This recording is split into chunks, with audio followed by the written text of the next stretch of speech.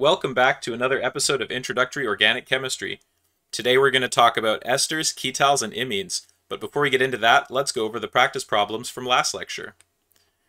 So I assigned first this problem, where we treat this compound with an acid, and when we generate that secondary carbocation, we can actually, instead of having a full alkyl group shift, we can have the shift of this electron density. And so once this electron density moves over here, we actually get an alkene, and we get an allylic carbocation. And so because this is an allylic carbocation, it's actually in equilibrium with the carbocation in this position. And so you can see the alkene density, electron density moving from here to here, but it can also go back. So if this gets trapped when the carbocation's in this position, we'll form this alcohol. However, if it's when it's in the benzylic position, water will attack at the benzylic position, affording this product. Now, if I had to guess, I would assume that this alcohol would be the desired one to form, because it is more stable to have a benzylic carbocation, and it's also allylic still. So that's a little bit more favorable. Now in the next problem, we have trityl chloride. We're treating it with water. So this is actually an SN1 reaction, because this is a tertiary chloride. It has to leave on its own first before the water can attack. And so the first step of this reaction is the chloride departs on its own. This tertiary carbocation can then get attacked by water. Subsequent removal of one of those protons spontaneously or by abstraction by the solvent affords this alcohol as a product.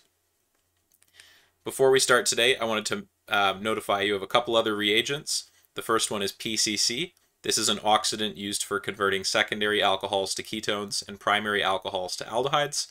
It's quite a popular reagent, but it's fallen a bit out of favor due to the chromium waste that it generates. However, this doesn't have smell associated with it, while some other oxidation methods to aldehydes do smell quite awful.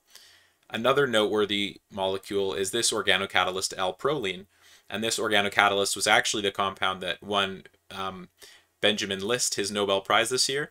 Additionally, Macmillan and co-workers have used this type of catalysis quite frequently as well. One additional noteworthy molecule is R-binol, or S-binol as well. These binols can be good scaffolds for chiral auxiliaries, as well as the development of chiral catalysts. And so while there's no one stereocenter centered on a carbon like we traditionally have, it turns out that the protons sticking off of these two naphthalene rings are so bulky that the rings can't rotate, so they're stuck in this orientation. So you can crystallize out a single enantiomer of this and then do chemistry on those. So this is a useful molecule for various methods. With that, let's get to the material at hand today: esters, ketals, and imines. So last time we talked about how certain carbocations could be stabilized due to the presence of an adjacent heteroatom.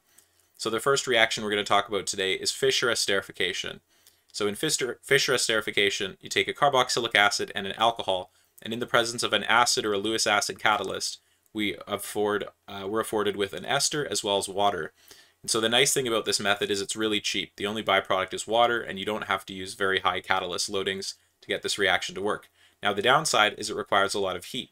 Additionally, if you're using sulfuric acid as your catalyst, sulfuric acid is very acidic, and so that can cause reactions that are undesirable.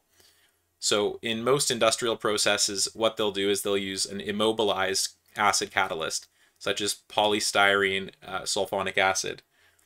However, they also use some Lewis acid catalysts, such as this dichloromethylaluminum complex. And so this similarly will bind to the carbonyl in the mechanism that I'll show you in a minute. So if you're doing this in the lab and you just need a quick, dirty method that'll work for most compounds, sure, you can do this. Sulfuric acid works fine. However, if you have sensitive molecules, you have to use different methods. So the mechanism of this reaction is first the carbonyl of the carboxylic acid is protonated by the strong acid. Carbonyls aren't a very good base, so it requires a strong acid for this to occur. That then activates this position for nucleophilic attack by an alcohol. Once the alcohol has attacked, water can be eliminated, forming a protonated ester. This protonated ester can lose a proton just to solvent or alcohol, etc., forming the ester as a product. Now, as you can see, the only thing driving this reaction forward is the loss of water. So if you want this to go to completion, you have to remove the water. So that can be accomplished with an azeotropic distillation with a solvent such as toluene, using something called a Dean-Stark trap, which there's several videos of on YouTube. Alternatively, you can use molecular sieves, but molecular sieves have to be able to tolerate the acid you're working with, otherwise they'll just break down in the reaction conditions.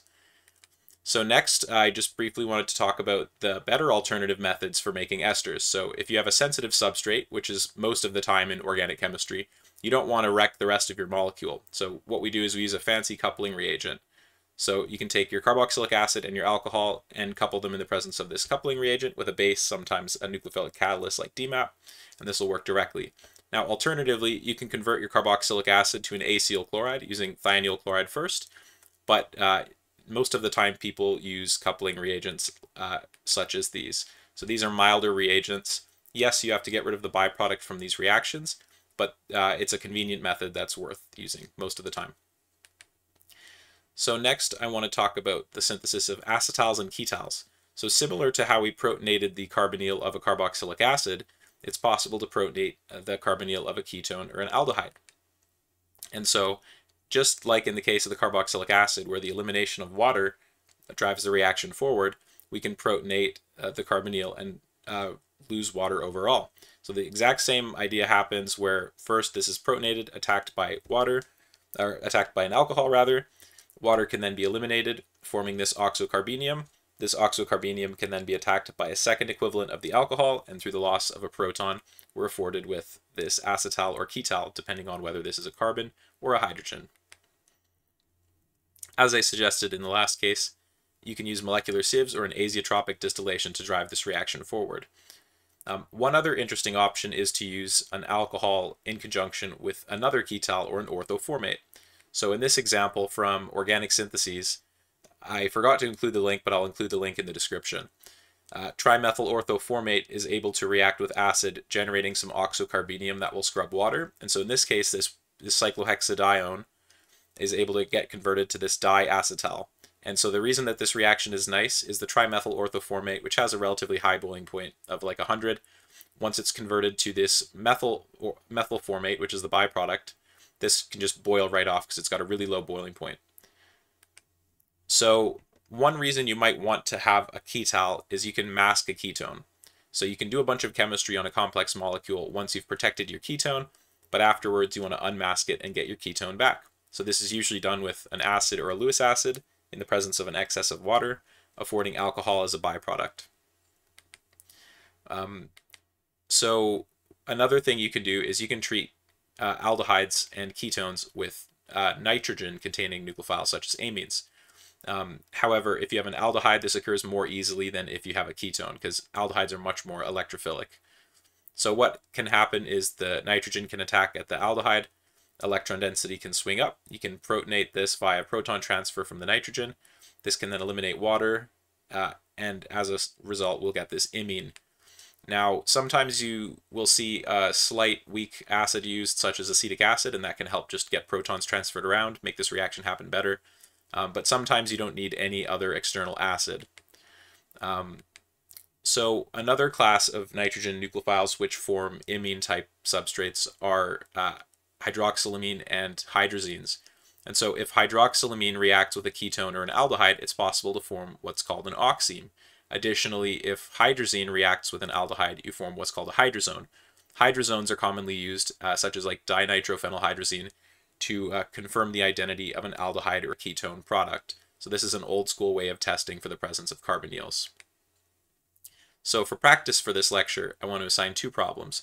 First, show what product forms when you treat this compound with tosyl hydrazine, which is what this is called. Additionally, show the mechanism stepwise of how we convert this ketone into this ketal using this diol. And with that, I hope this lecture has been really helpful. If you have any questions or comments about this video, please leave them below. If you have any comments about how you think the series could be done better, I'd be happy to answer them in the comments. And with that, I hope you have a great day. Thank you.